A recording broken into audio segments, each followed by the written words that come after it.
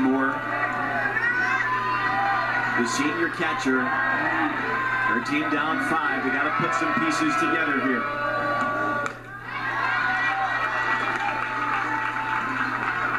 Maddie Moore has had some good at-bats today. Doesn't have a hit, but has just been missing in terms of the power department. Some monster fly balls.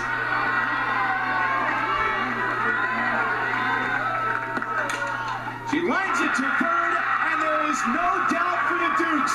They're going to the Women's College World Series for the first time.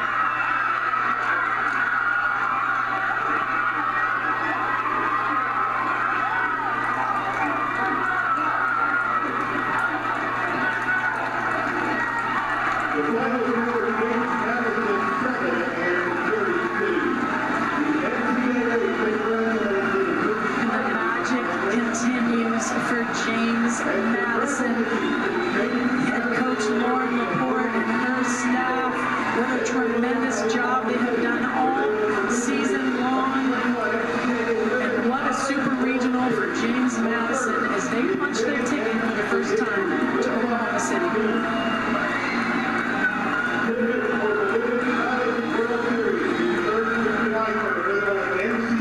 It had knocked on this door before. Reaching the final game of a Super Regional once previously. And now there are 7 teams in the Women's College World Series, with 1 game yet to be played later on today. Welcome to Oklahoma City. The Dukes have the Sooners Thursday at noon.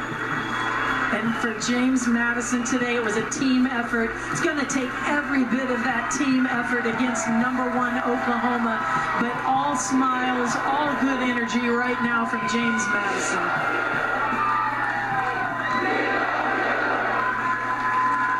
We're going to go into Oklahoma City with just 2 blemishes on their record. 1 in March, 1 yesterday. But proving against a team from one of the best leagues in college softball, they can hang with the best.